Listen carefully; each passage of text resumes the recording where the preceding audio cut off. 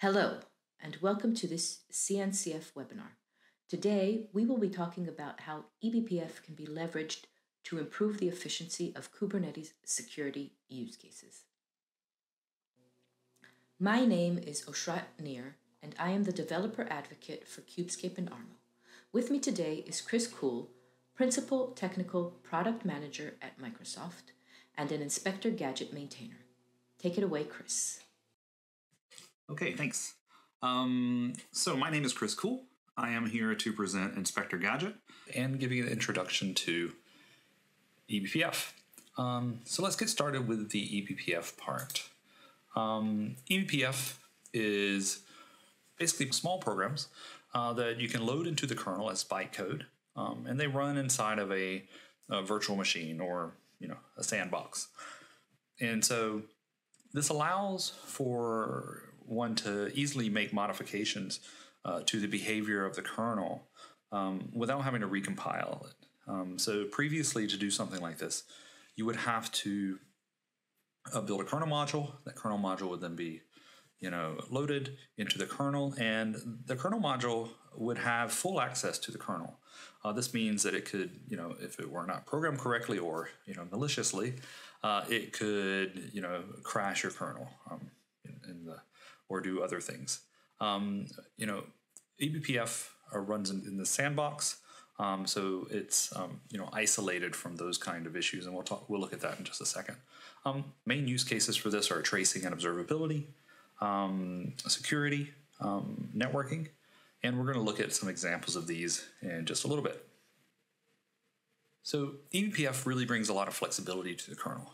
There's really no need to wait for certain kernels when you want to make certain changes. And you can just create a BPF program, load it in, and as long as that kernel supports the functionality that you're using with that BPF program, which nowadays there's very good support for eBPF. We don't really need to worry so much as we did a few years ago. So as long as there's support for that, then that program can run in pretty much any kernel if you have the right permissions. So it's really efficient. It's run as a just-in-time compiler.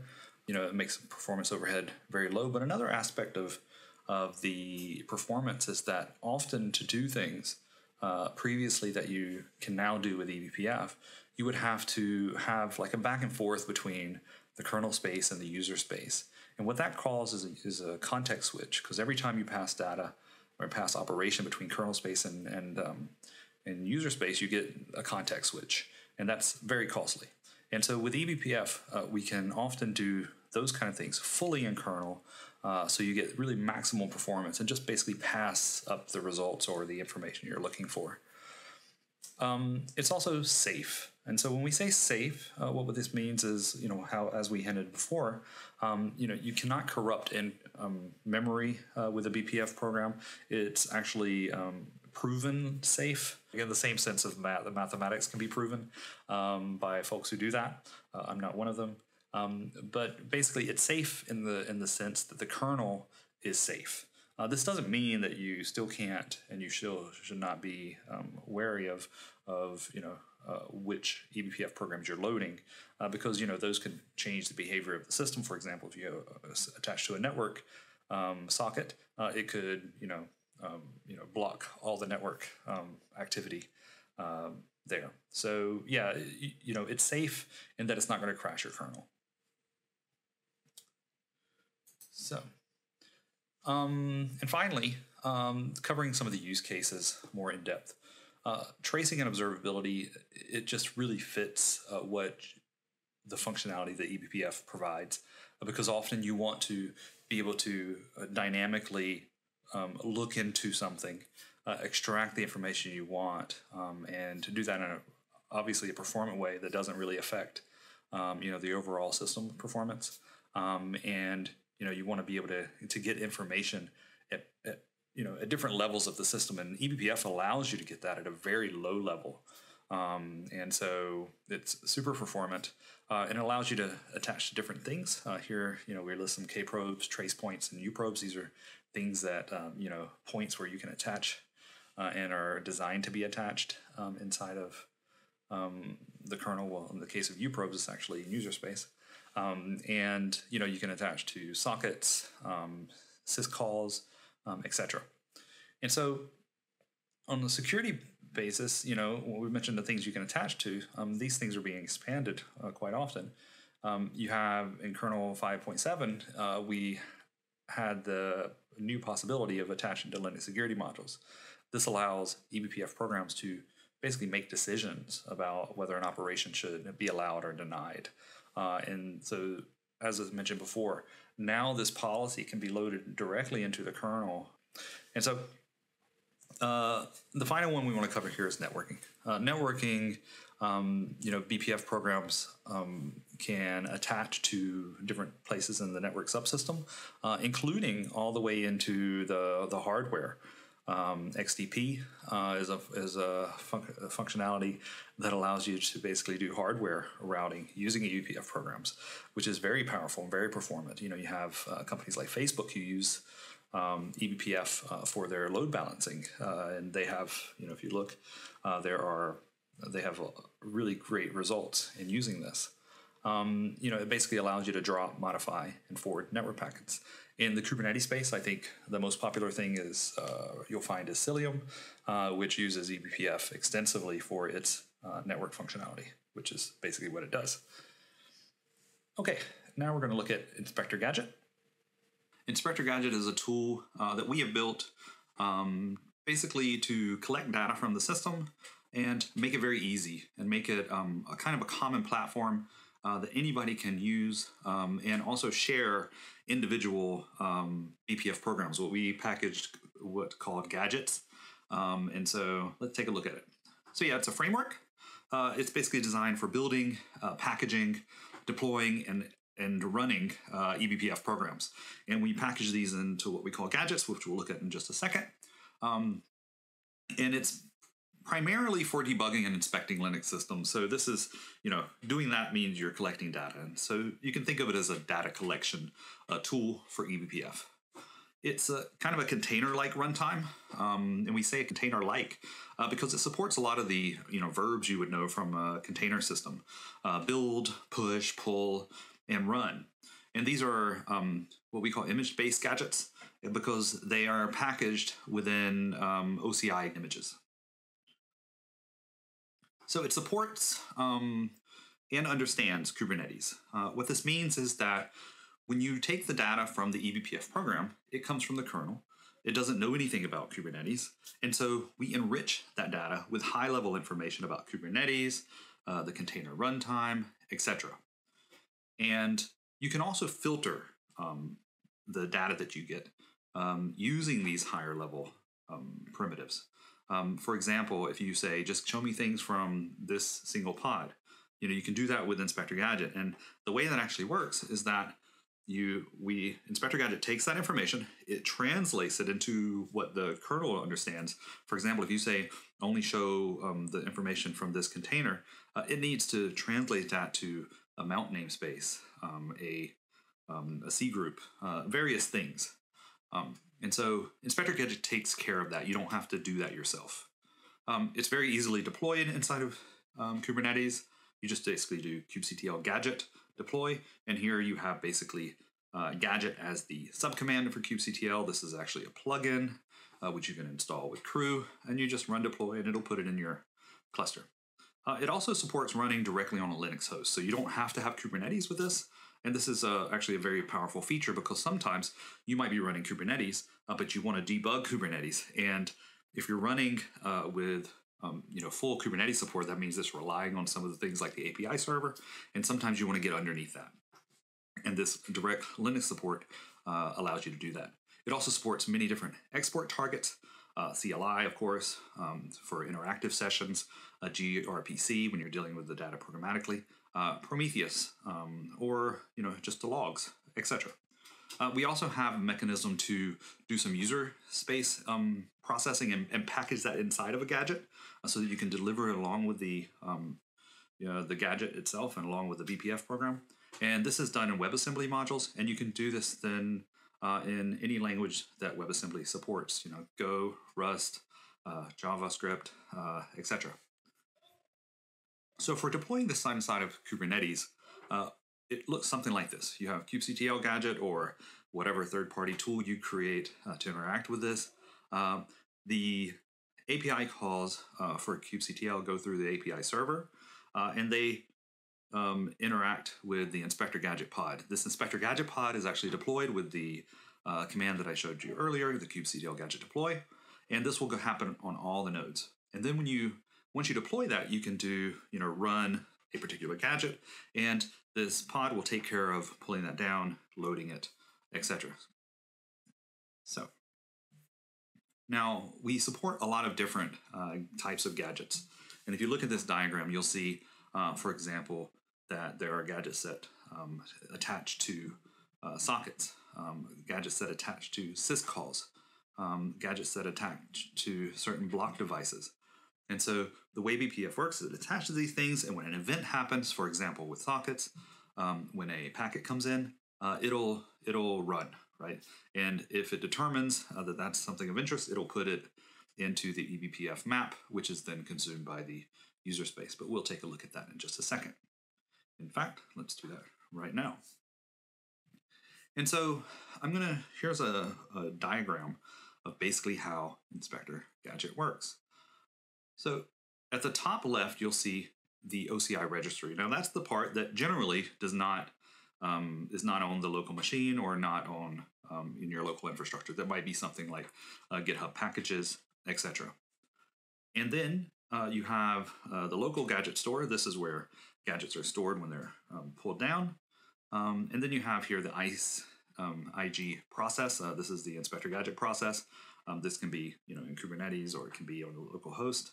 And then you see this yellow line that delineates the user space on top and the kernel space underneath. Because what we'll do in the end, we'll load those BPF programs into kernel space, and we'll pull out the data on the other side using Inspector Gadget. So let's take a look at this. So the first thing that happens is when you do an IG run a gadget or kubectl gadget run a particular gadget, then what it'll do, it'll first check in the local gadget store. If it's not there, it'll go to the OCI registry. It'll fetch that and put it down into the local store. Once it's in the local store, the gadget manager can then load this into the kernel. And in this case, we are attaching to a socket. And so when it loads this BPF program, it also creates a eBPF map, and this is represented by this yellow circle in this diagram. And so once that's loaded, it's waiting for an event. When an event does happen, it then loads that into the map, and Inspector Gadget is ready to do its job on the user space side. So it pulls out that information, it sends it to the enrichment processes, and this will enrich it with information about the Kubernetes. It'll enrich it with the container runtime information, and this supports Docker, Containerd, etc. And we're also working on systemd support. So even when you're not running inside of a container infrastructure, you can still see what service it's associated with. So the next step is an optional step, and this is the post-processing step. Now, there are times, for example, we have a very simple example for this, and that's our DNS gadget. The DNS gadget, the DNS actual information is formatted in a way that is not so easy for BPF to process because it needs some loops and things like that, which are, BPF is a little bit restrictive with what it does inside the kernel. And so we actually have a WASM module that simply formats the string the way we want it. And so that's a very simple example, but you can do a lot more with that. And then the next step is we pass that on to the data output element. And this can be, if you're running on the CLI in an interactive process, it might just be a tabular information, or it could be in JSON format. If you want to send this to, an API, you can use gRPC, but you can also send this to Prometheus or even logs. So I hope that gives you kind of a good overview of how this works. One thing to note here is that a lot of what I'm talking about today is currently behind an experimental flag. That experimental flag should be removed in the next couple of releases. And we're kind of excited about getting it out there in its full form because we believe that this is a extremely powerful system that takes a lot of the boilerplate out, but not only a lot of the boilerplate out of people who are developing things, such as the Kubescape folks, but also it will allow us to share eBPF programs more easily, and for people to package them and just to have this off-the-shelf experience that we understand from containers. And so it's really about not only about making this easier, but also creating a community around this and enabling people to really share what they create. And so with that, I'm going to hand it back over. Thanks. Thanks, Chris. In this part of the webinar, we will be examining a security use case that uses eBPF by way of a gadget from Inspector Gadget. In a talk in KubeCon North America in 2020, Shane Lawrence of Shopify said, "No matter how good a job we do on the left, there is always going to be an issue that prevention didn't catch. When protecting critical services, we need effective monitoring." This seems like it adds toil to already overwhelmed cloud security and DevOps practitioners. In the next few slides, I will be talking about the source of overwhelm and how using eBPF and applying additional logic can actually reduce that load a bit. This image depicts what I have started calling naive scanning. It shows the basic method of most every vulnerability scanner you have probably worked with to date. Essentially, what we can see here is a scanner testing the packages in an image and overlaying information from one or more CVE databases, like NVD for instance. The result is typically a long list of vulnerabilities with their CVSS score. That is a source of the overwhelm I mentioned earlier. Kubescape took vulnerability scanning to the next level by enriching the original scan with runtime data. The way Kubescape works is by installing a node agent. This node agent uses Inspector Gadget to hook into different eBPF events. It uses file activity information to understand which files are opened in each of the workloads that are running in our Kubernetes cluster. This information enables it to cross-reference the SBOM together with this information and find which software packages were touched during runtime and if they are loaded into memory or not. So, if a Python package was opened, Kubescape knows from eBPF that it was opened, and it'll take the Python file to see if it's listed in the SBOM and belongs to one of the packages. If it belongs to one of the packages, then it'll be marked as in use and reachable. Kubescape then feeds the vulnerability scanner with the original SBOM that naive scanners use and with a filtered SBOM it created. The filtered SBOM only lists the packages that were touched during runtime, giving the scanner that precious runtime information mentioned earlier. In the proof of concept for reachability, ARMO researchers ran a scan with and without reachability on a Redis image. We can see that running a vulnerability scan on the Redis image tested identified 166 vulnerabilities. But when looking through the lens of reachability, things aren't that bleak. The number shrinks to 36, which represents a 78% reduction. A more current example shows that scanning Redis naively, that is with a static scanner, we get 1 critical vulnerability and 11 high. The common practice is that these are those that you need to fix as soon as possible. Using the trace open gadget from Inspector Gadget, Kubescape was able to identify which files are touched by the container during runtime. This scan gave us 0 criticals and 1 high. This exercise was able to highlight that less packages are actually used in runtime. It created a modified SBOM without the files that are not accessed. The result being a list of the vulnerabilities that can hurt us today.